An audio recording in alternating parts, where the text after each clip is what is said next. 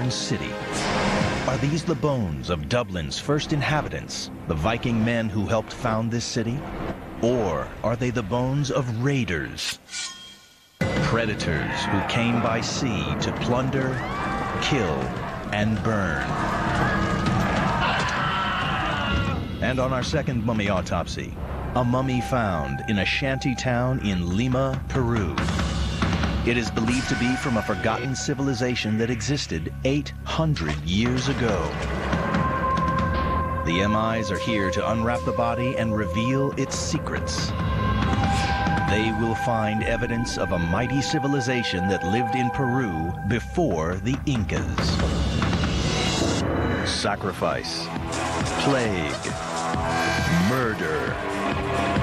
The clues are in the bones. Every mummy, a body of evidence. A case to be cracked by a new generation of mummy investigators. Bones don't lie. This is the piece of the puzzle that I've been waiting for. The dead don't bury themselves. Somebody put them in the ground. We have to investigate everything. We're going to do whatever it takes. They will apply cutting-edge forensic science to unsolved mysteries across the world, waking the dead to tell their stories.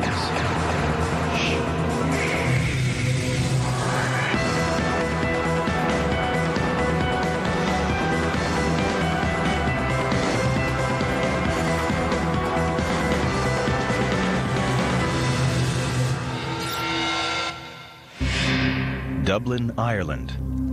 In the 9th century AD, when there was no city here, the Vikings came. They raided, they stole, and they murdered. They plundered the coast and sailed away. The mummy investigators have come to Dublin to examine the deaths of 4 warriors who didn't leave. Were they raiders, thieves, killers who were themselves killed? Or were they something else? Because eventually some Vikings settled here. This is a city that the Vikings helped to found. The MI's job is to study the deaths of these 4 men and find their place in history. Are these the bones of Dublin's founding fathers?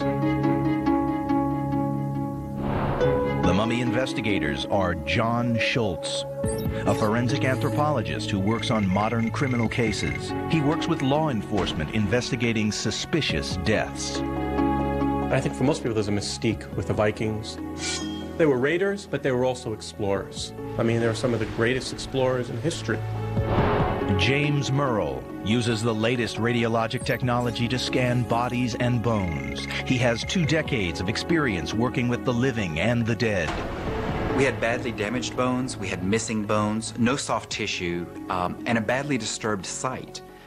This case was pretty tough for us. They will use their skills, experience, and cutting-edge analytic techniques to reveal the secrets that are locked in the bones.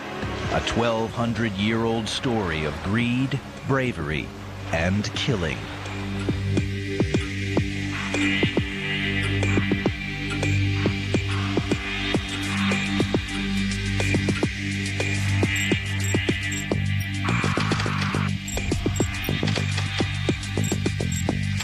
Dublin, Ireland's capital. Construction work has revealed 4 bodies. Buried with them, the weapons of war. These are the bones of Vikings, men who lived more than 1,000 years ago. It was Viking settlers, colonists from Scandinavia, who helped found what became the modern city. A busy port, a center for trade. Written records of the settlement, called a long fort, are precise. They say it began in 841 AD. Within a few years, it had grown to become a town in its own right, home to more than 4,000 Vikings and an untold number of women and children. Despite its size, no physical trace of the settlement has ever been found. It's one of the greatest archaeological mysteries in Ireland's history. Somewhere beneath these streets lies the key to the beginnings of the city. Has it finally been found? Are these the bones of Dublin's first inhabitants? James Murrell and John Schultz are here to find out. They've come to meet archaeologist Lindsay Simpson. She was in charge of excavating the remains. That's good. Well, So what do you have for us today? What kind of condition are the bones in? Well, not very good. I'm afraid they're very, very fragmented. The burial site has been built over for centuries, and the construction work has taken its toll on the body.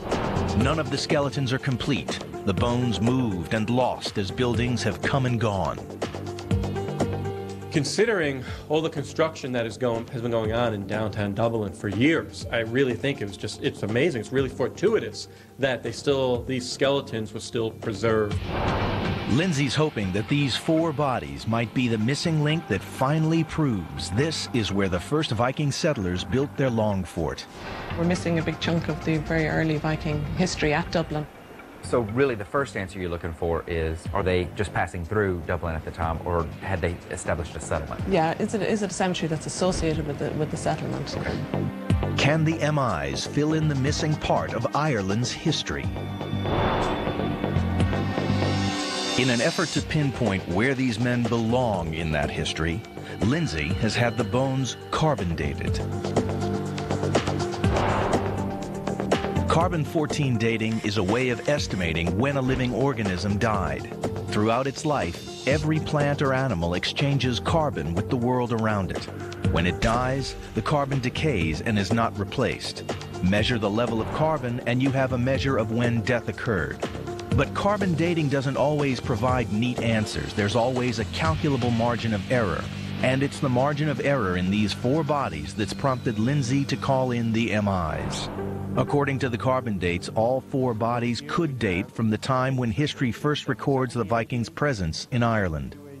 But they could also date to a time decades earlier. Can the MIs figure out when these men arrived and why they came? The MIs can only use the evidence they have, the bones, the grave goods, and the burial site itself. They begin with the bones. The skeleton they've chosen is the most intact of the 4 bodies found, and the archaeologists have given it a name, Torkel. Out of all the skeletons, really the most striking of all of them was the largest skeleton. I think the name was Torkel. He was just a very powerfully built individual. I'll tell you, this is a big, big guy. It is.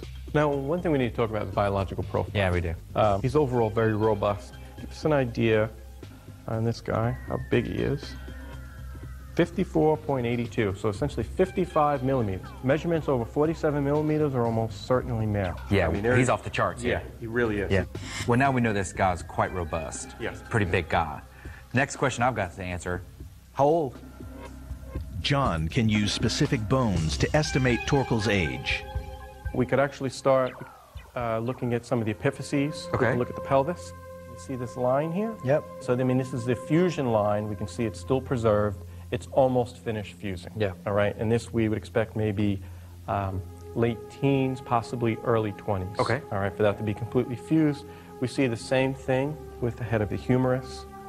We're probably looking at an individual late teens, possibly early 20s. It's awfully young to die, though. Yeah. He may have been young, but this man lived an active life. One thing I did notice here with some antemortem trauma, if we look at some of the lower vertebrae, we see some Schmorl's nodes or some of these depressions that would have been produced by the discs. And so it appears that he may have had some disc problems, all of these. All right, one after another with the lower thoracic and almost all the lumbars. Yeah, yeah. What's interesting is I did notice this on a couple of the other individuals, probably related to activity. Generally wouldn't see all of these disc problems on individuals this young. Good. Good catch.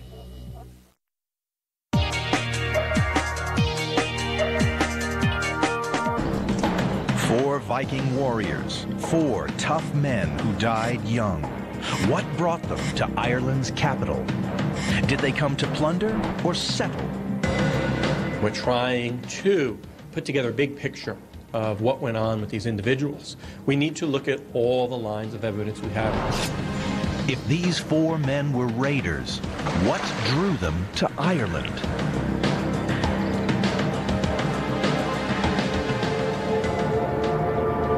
The mummy investigators consult Professor Donnachar O'Caran, an expert on Viking history. They're meeting in an ancient monastery outside Dublin at Glendalough, because to the pagan Vikings, Christian monasteries were like a magnet. It was nothing to do with religion. It was down to the treasure they stored. So why were the Vikings raiding monasteries? Because monasteries were the sources of concentrated wealth. By going to monasteries, you didn't have to beat up all the small farmers with practically nothing. And historical records suggest that before Dublin was founded, a monastery stood near the burial site. It would have been enough of a reason for our men to make their way here. Was there anybody guarding the monasteries? No, they were not defended settlements. And they did not expect to be raided, and certainly they didn't expect their altar plate and their chalices and their patens and other stuff like that, which no Irish lords would plunder. Now we expect young men or old men or both to form a Viking raiding party. And we can figure out something like that from looking at the lives of the Viking leaders in Ireland. We see them very active in their 20s. As our 4 skeletons show, raiding was a young man's job. Now, one thing I noticed when I was examining skeletal remains, I saw a very heavily muscled upper body. These individuals would have had very broad chests, and even with the younger individuals, I was seeing already some spine degeneration.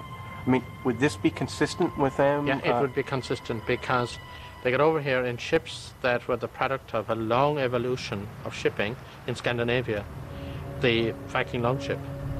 They had 2 methods of propulsion. One was sail, and the other was oar. The outer limit of their rowing was about 50 kilometers, about 35 miles. Pretty far. It was pretty far. Yeah. And this was extremely demanding. All right. Standing in that monastery, I really got an idea about how the Irish felt. They had to have been terrified, knowing that these people are coming to raid their village and raid their goods. It's certainly possible that these 4 men were part of a raiding party, but the mummy investigators must examine all the evidence. They must now turn their attention to the grave goods found in the burial site. They may be damaged, but they have survived centuries in the ground. James joins Lindsay Simpson and Dr. Elizabeth O'Brien, experts on Dublin's early history. To Elizabeth, the fact that the men were buried with anything at all is proof that they were outsiders. They're definitely not Irish. Irish burial practices at this period of time never had grave goods. They were buried in a totally different manner. Really? So they're definitely not Irish. Okay. But are the grave goods evidence of men who'd come to settle or men who'd come to raid? The first item that James spots is at odds with the image of the rough, savage Viking warrior. A comb was found buried alongside Torkel, the strong man whose bones they've just examined. It is almost 12 centuries old. And the first thing that everybody notices is the comb. Everyone loves the comb. And that was buried under his right arm. Okay. You can see it's decorated. They're made from horn, and each of these little teeth are sawn out individually, so very, very painstaking. And then all the plates, you can see them there, are riveted together. So, Betty, is it unusual for someone to be buried with a comb during this time? No, no, not unusual at all. And a comb is almost a status symbol. Males and females? Males and females. Okay. Males are very fond of their combs for some reason. Females... Some things never change. We're just so vain. Yeah. Something like a comb, it is a very personal artifact, and it really did sort of help to give me an image of that person. This is another little sweet little thing. I'll have to take this out for you. This is a bone pin that would have held, it was up on his right-hand shoulder, so it would have pinned his tunic together. Okay. The tiny cloak pin, carved in the shape of a hare, and the intricately worked comb are not the burial offerings James expected to find in a Viking grave. But I guess I didn't realize they had such beautiful things. So there was this sort of dichotomy. There was this extra part of their life that up until now I had no idea existed. But while they're intriguing, these items do not bring the MIs closer to answering their question. Were these men part of a raiding party from outside Ireland, or did they live here? Were they part of the Viking community that helped found the city of Dublin? The answer might lie in the other burial goods. One of the graves contained the remains of a piece of serious military hardware. This is a shield boss. This is the metal bit that sits on top of the wooden shield. This is all sort of clay that has corroded on, that's jammed onto it, so it has to be picked off very painstakingly. The shield itself was probably about this size. The shield was a crucial part of the Vikings' armory. In battle, a shield wall could drive an enemy backwards or repel the most determined attack. Maybe burying a man with his shield was a way of saying that he was first and foremost a fighting man, a warrior. And found nearby, a piece from one of the most brutal of Viking weapons, the head of a battle axe. Her eye is taken straight away to the fabulous axe. That's just a very, very beautiful object. And you can see how lethal that is. We're holding an inanimate object, but what sort of life did it see? I don't even want to think about it. I don't want to know either. But it certainly would have been a nasty surprise if you were walloped with it. But the grave goods are still confusing. Even Viking settlers would have weapons. We had a lot of conflicting evidence here. So the mummy investigators have decided to carry out a scientific test to help them get closer to the truth. That test is oxygen isotope analysis. Every human being has a unique oxygen isotope signature locked inside their bones. A person's signature depends on where they live and the water they drink. By unlocking the isotope values hidden within these Viking bodies, scientists will establish where these men spent the early years of their lives. While they wait for the results, the MIs look for further clues in the way the men were buried. In almost every Viking cemetery, the bodies are positioned in the same way, heads to the north, feet to the south. That's not what the MIs see here. So the heads should all be facing this way, and of the four we've got, none of them face that way. Yeah, they're all actually in different directions. Yeah, they're all sort of everywhere. You'd expect any permanent settlement to have an organized cemetery, but that's not what this is. And yet the bodies have been buried with some care. That suggests they were buried by people from their own community. So buried by other Vikings, but in a way that seems almost random. To John, this is compelling evidence that these burials were not connected to a permanent camp. We're able to learn that they were buried at what appears to be some type of semi-permanent settlement. The bodies were found here, just on the edge of what was once a pool off an inlet to Dublin's main river. And nearby, Lindsay and her team discovered a clue that's led some people to believe that this was the site of the massive Longfort settlement. The clue? Clinker bolts, used to repair a Viking longship. But this handful of bolts is the only sign of activity. And for the MIs, it isn't evidence enough to say that this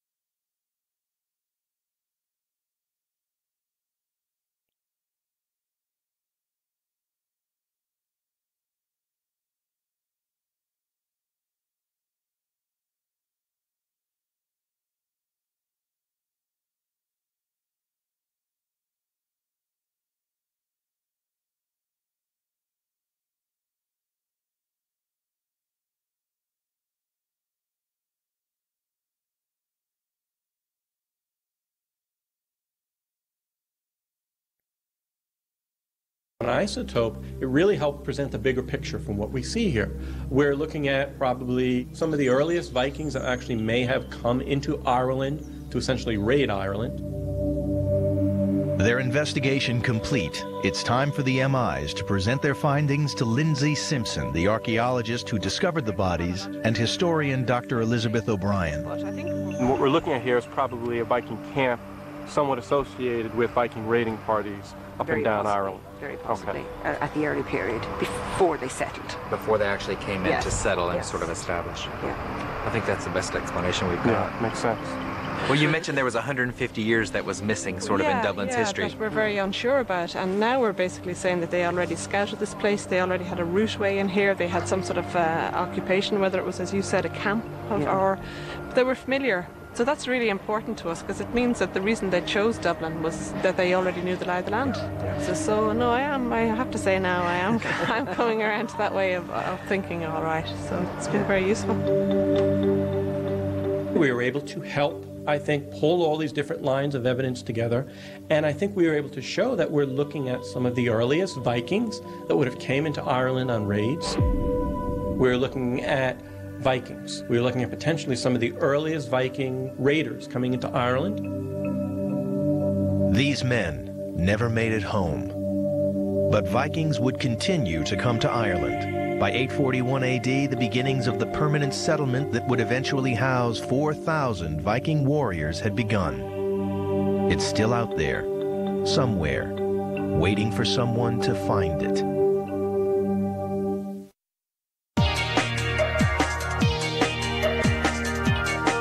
The mummy investigators are in Lima, Peru to investigate an ancient mummy bundled in cloth.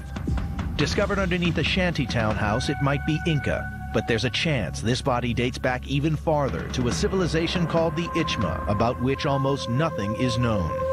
So using radiography, carbon dating, and forensic analysis, the MIs have a chance to open a window onto a vanished world. The MIs are John Schultz, a forensic anthropologist who works with law enforcement agencies on modern cases. It's hard to believe that there must be skeletons buried underneath all these homes out here. Living right on top of them. And Ken Nystrom, an expert in human remains who specializes in the ancient dead of South America. Could this mummy be from the ancient Ichma culture? What might it reveal about this forgotten civilization?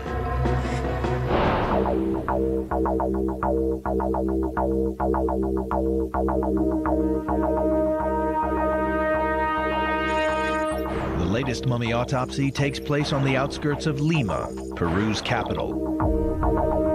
Mummy investigators John Schultz and Ken Nystrom are here to examine a mysterious mummy found not in a grand archaeological site, but underneath a house in one of Lima's poorest shantytowns. It is a mummy bundle, a body bound in cloth and tied up tightly before being buried in the dusty ground. The big overriding question is, who is this person? And how do they fit into the context of where they were found in the ground archaeologically? Scientists believe this mummy bundle might be from the ancient Ichma culture. They know very little about this group. It's a pre-Inca group. So we're trying to tell more about this individual, which is going to be part of learning more about this culture. The discovery of the mummy was startling news for the people who live here, because underneath the town lie the remains of a vast and ancient cemetery. Mummy bundles generally predate the arrival of the Spanish and are at least 500 years old. But it is believed that this particular bundle could be as much as 1,000 years old, dating from the Ichma period. When the Ichma were conquered by the more powerful Incas in the 15th century, their culture was all but eradicated. Archaeologists were left with precious little information about them. One thing they do know is that nearly 1,000 years ago, these mysterious people built one of the largest temples in South America, Pachacamac. Pachacamac has always been an important oracle center, a pilgrimage center across all kinds of different periods of Andean prehistory. The MIs will work with Peruvian archaeologist Luisa Diaz and her team of experts. Amazing preservation. It's We know very little about the Ichmas. When the Incas arrived and took over, they built over their cities, and we are only just investigating who they were, what they did. And it's through the study of the mummy bundles that we can find out about their history. The bundle is covered in layers of dirt that may be centuries old. In preparation for the MI's analysis, the team carefully and methodically cleans the outer surfaces. Oh, wow. Look at that. Preservation. That's incredible. This mummy bundle's in great shape.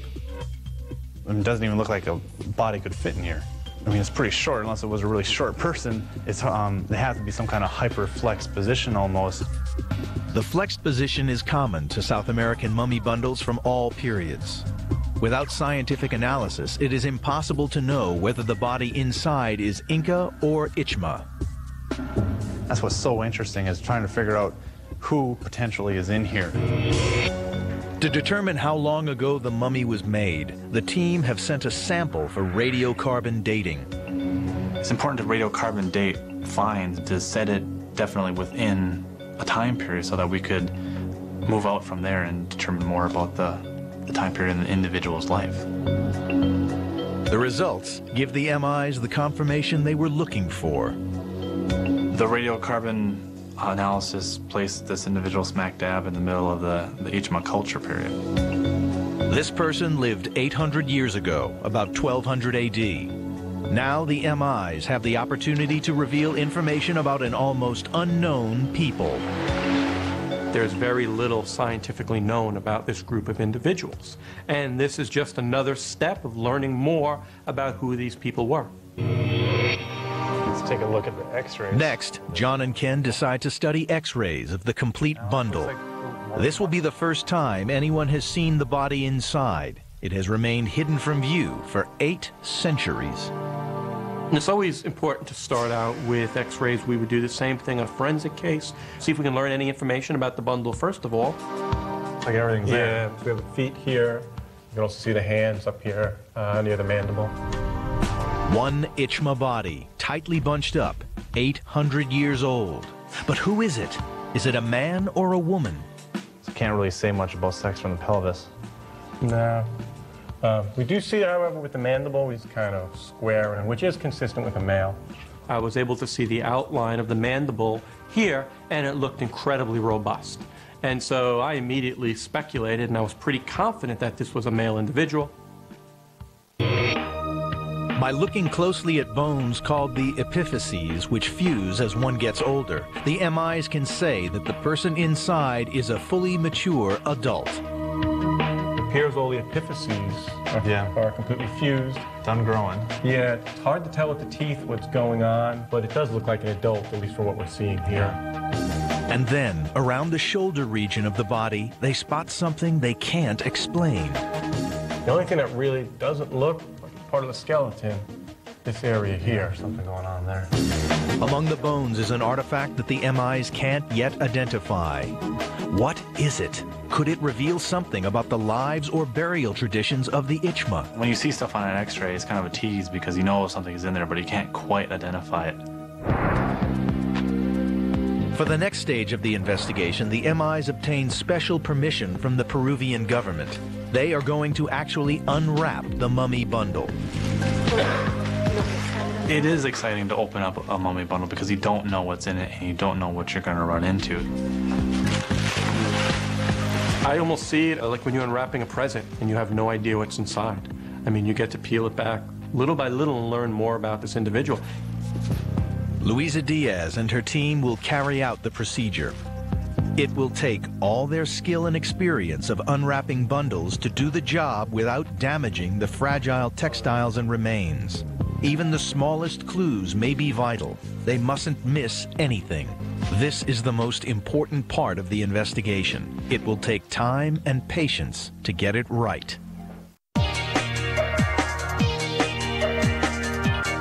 Mummy investigators Ken Nystrom and John Schultz are in Lima, Peru, conducting their latest autopsy. From their study of the X-rays, they know that wrapped up inside the mummy bundle is the body of a male. Carbon dating told the team he lived 800 years ago during the mysterious Ichma period. One of the only things scientists know about this group is that they created this, a mighty religious temple city called Pachacamac. The MIs are working with a team led by Peruvian archaeologist Luisa Diaz. They are unwrapping this bundle to see what may be revealed about this lost civilization. On this investigation, it was really exciting because we couldn't actually see the mummy yet. It was still contained in the bundle, and so we couldn't see anything, and so it added another punch of mystery to it.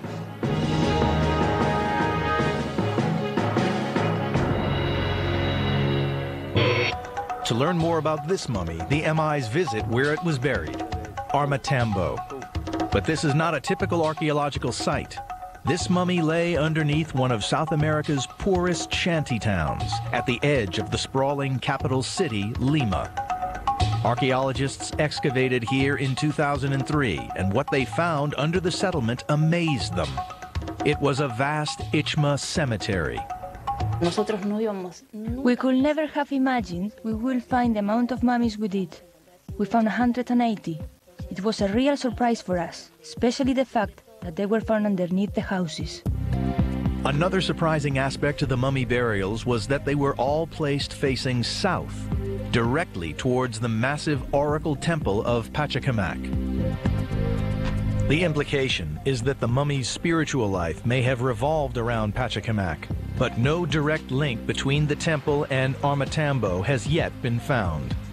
The development of the shantytown is disturbing the archaeological remains underneath. But 500 years ago, the Incas did the exact same thing when they built their own city on top. Experts believe that during the Ichma period, Armatambo was a religious city where people came to bury their dead. This was apparently all ceremonial, mostly ceremonial during Ichma, and then the burials were on higher up underneath some of those buildings. Obviously, when all these structures went up, I mean, they did disturb much of this area and did ruin some of the archaeological site here. But it's nice to see that some of the area is still preserved. When the MIs walk up to where the majority of mummies were found, they discover that recent erosion has revealed even more remains. Oh, yeah. Look at that. Coming out of the walls. That's incredible. A couple femurs, a couple knees. Yeah. It was a surreal experience to go to where this mummy was found because there were literally bones and crania sticking out of this mud wall directly below houses, directly beside houses. Whatever survived of Ichma culture is now at greater risk than ever before. The sprawl of the city threatens to destroy any trace that the Ichmas ever lived. The rescued mummies are amongst the only surviving evidence of the Ichma culture, so the knowledge that the MIs gain unwrapping one is crucial. This mummy had been rescued along with a number of other mummies, and when we went to the site, we really could see why they had to be rescued, why scientists had to come in there and excavate them and remove them, because in the end, they probably would have been disturbed and all the evidence that we were able to collect and analyze would have actually been lost for science. Back in the lab, the unwrapping team are ready to reveal the man inside. His face will be seen for the first time in around 800 years. Well, we can see proximal end of both tibias. From what we're seeing now, there isn't much soft tissue preserved, although we do see some, but it's still hard to tell. This is, I mean, for me, this is very, very cool because it's amazing. I mean, we're undoing a process that was done hundreds and hundreds of years ago. Yeah. That's just a neat concept. This is a crucial moment. As the final layer is peeled back, the MIs get the first glimpse of the head. Oh, wow, that's excellent. The face is covered with wads of cotton for protection underground. As these layers are carefully removed, the MIs come face to face with the dead man. There was a lot of humanity on the face when it was exposed because the hair was completely intact. The face itself was skeletonized to a degree. It can be a little unnerving to see a face staring back at you. In terms of some of these investigations I've been able to work on, I think the mummy bundles have been the most exciting. As each layer comes back, we start to learn more and more about the particular skeleton. As the body becomes more and more exposed, one thing the MIs notice is the 800-year-old smell. There was more of a smell once we unwrapped it. It's definitely a mummy smell, but it smells a lot more like natural, decomposing flesh to me than... It's not like a new body, obviously, which is really intense. It's a smell of really old death. The mummy is wearing something wrapped around his head, and Ken notices that it is not just an ordinary rope. ¿Es una onda? Sí. It is an onda. It's a one-handed sling. For hunting? Yeah. In skilled hands, an onda, or sling, could be amazingly accurate. With a stone shot able to reach speeds of more than 100 miles per hour, it could also be lethal. It gives them an insight into the rituals the Ichma use to prepare the dead. The fact that he was buried with his sling tells me that the people that buried him knew that it was one of his possessions, that they knew him personally, such that they would include one of his own possessions with him in a bundle. It is thought the Ichma were probably fishermen, as they lived by the sea. And John thinks he sees evidence to support this on the man's teeth. We don't see any evidence of cavities or carious lesions, which would be consistent with a diet higher on coastal resources. To confirm this, the MIs send off a bone sample for a procedure called stable isotope analysis. It measures the level of specific nitrogen and carbon isotopes that enter the body through food sources. The results show that this man was probably a fisherman. The majority of his food did come from the sea. The stable isotope analysis of his diet that we did perform did indicate that his diet was primarily composed of marine resources. On the X-rays, they saw an unidentifiable metal object. Now that the mummy is unwrapped, the MIs find that these objects are grave goods placed with the body for its journey to the afterlife. These are tweezers. Little bronze, tiny little tweezers. This guy used this thing and then they gave it to him when he died and made sure that he wasn't going to lose it.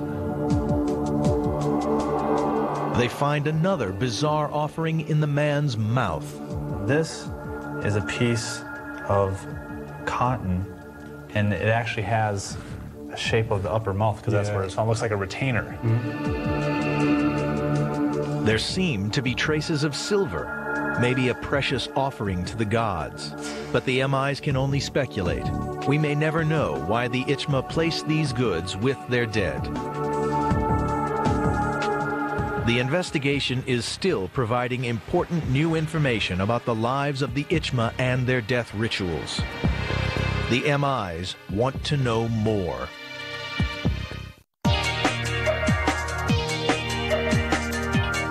Are in Lima, Peru, to discover the secrets inside an ancient mummy bundle. The investigation is revealing the story of one man's life and of the mysterious civilization in which he lived. What we're doing here is using multiple lines of evidence, looking at the skeleton to tell his story. On the mummy's head, they make an important discovery. They find traces of a bright red mineral called cinnabar. Cinnabar, naturally occurring mercury. Very carcinogenic. The cinnabar is indicative of an intricate burial ritual. It implies that before being placed in the ground, part or all of the man's head was painted bright red.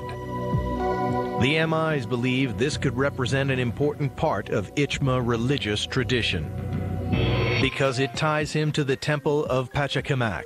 15 miles south of Armatambo, there's evidence there that this coloring meant something to the Ichma. Today, it is a dusty mound that blends into the arid landscape. But 800 years ago, the painted temple, as it is now known, was also colored bright red. He would have seen it. It's this huge adobe pyramid, and so it would have been an obvious landmark. It would have been something to refer to. Experts think this was in honor of the sun, a focus of worship for many South American cultures. Whatever the meaning, our man was buried facing towards it. There appears to be a link between the painted temple and the coloring on his head. The cinnabar find also indicates to the MIs that the Ichma were not restricted to this patch of coast. The mineral is naturally found hundreds of miles away in the high Andes.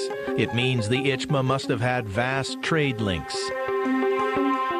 And another discovery suggests the network was even wider. Another really cool thing, some ectandra seeds with holes drilled through them for a necklace. Which, I mean, the ectandra seeds are only from the Amazon basin, so, you know, hundreds and hundreds of miles to the east. Now that it has been fully unwrapped, the MIs can examine the entire body. The first thing they note is that traces of skin and soft tissue have survived on the bones. And that's still flesh on top of there, and all the dark stains, actually. Being able to handle the body allows the MIs to be more precise about his age. The best criteria, obviously, is the face of the pubic symphysis, and it's a phase 3, phase 4. So he was a 30 to 40-year-old guy. By our standards, this was a young death, but to the Ichma, he lived a full life. This time period, individuals probably weren't living nowhere as long as we do now with all the advances in health. So for him, he could have been an older individual in his group. A simple calculation based on the length of the thigh bone tells them that the man stood about 5 foot 6 inches tall. He was a short little guy, but I mean, his bones are pretty robust. Yeah, he was stocky. Short but strong. Yeah, he would have been a stocky guy. The evidence on this body says that he was able to eat well and healthily. It is in stark contrast to the present day, where generation after generation struggles to survive on the bit of coastline where the Ichma settlement once stood.